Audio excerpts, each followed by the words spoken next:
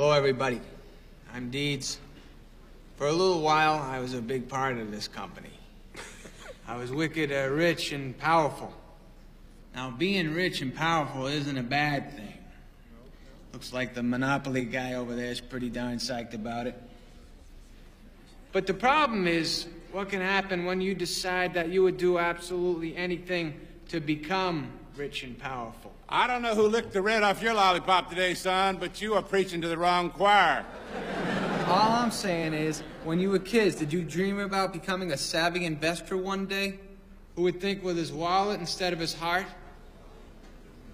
Come on, I know I didn't. I wanted to be a fireman.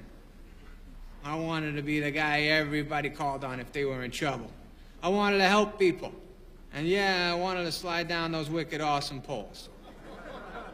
But money, that was the last thing I thought about. What about you, sir? Did you want to be a fireman? No, I did not. Truth be told, I wanted to be a veterinarian. Cool. Why would you want to do that? Wanted to help sick animals. And what do you do now? I own a chain of slaughterhouses.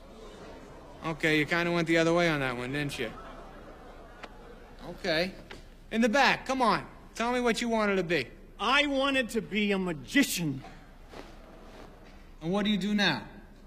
I operate a pornographic website. That makes people happy also, I guess, but kind of in a grosser way. Who else? I wanted to be a senator. I wanted to be a florist. International house pancake. I wanted to be a man! Oh, that explains a lot. I wanted to be a ping pong champion. But you're not those things you wanted to be, are you?